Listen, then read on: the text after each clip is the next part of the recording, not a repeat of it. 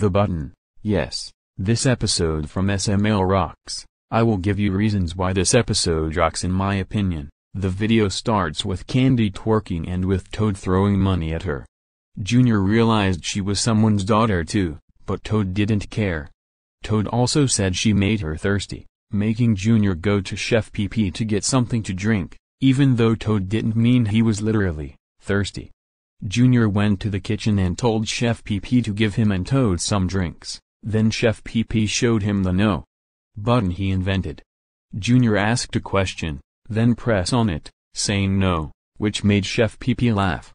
Junior tried asking a few more questions and it always gave the same answer, which is no. Junior cried. Toad was also seen crying because Candy took all of his money and left him. Junior explained why he was sad too, and it was because of the button, explaining about it.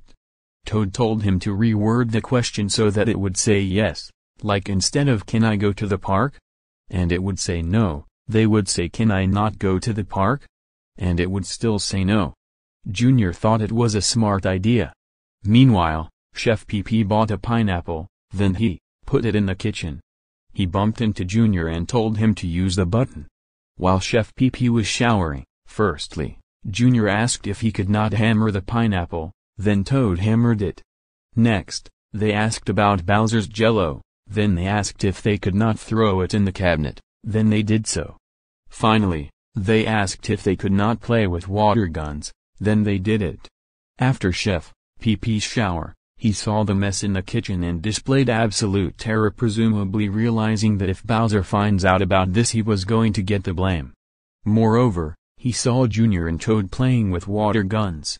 Chef PP was mad by the fact that Junior and Toad tricked the button. Furthermore, Chef PP angrily yanks the gun away from Junior and goes to tell Bowser about what he did.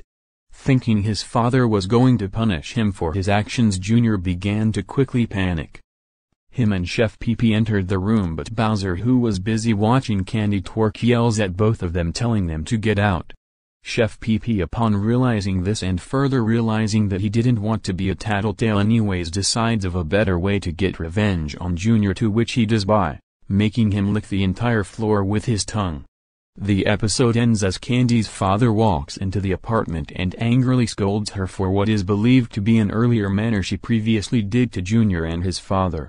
And that's how the episode goes. You should go this episode, it's an amazing episode. Anyways, do you know who likes this episode? Michael the Rapper Offline Guy and Jake's Foley. For Michael the Rapper Offline Guy, he made a salute on this episode. As for Jake's Foley, he told me to put him in this spot, so the button rocks, and so does Bowser Jr. goes to the sun, locked out sucks.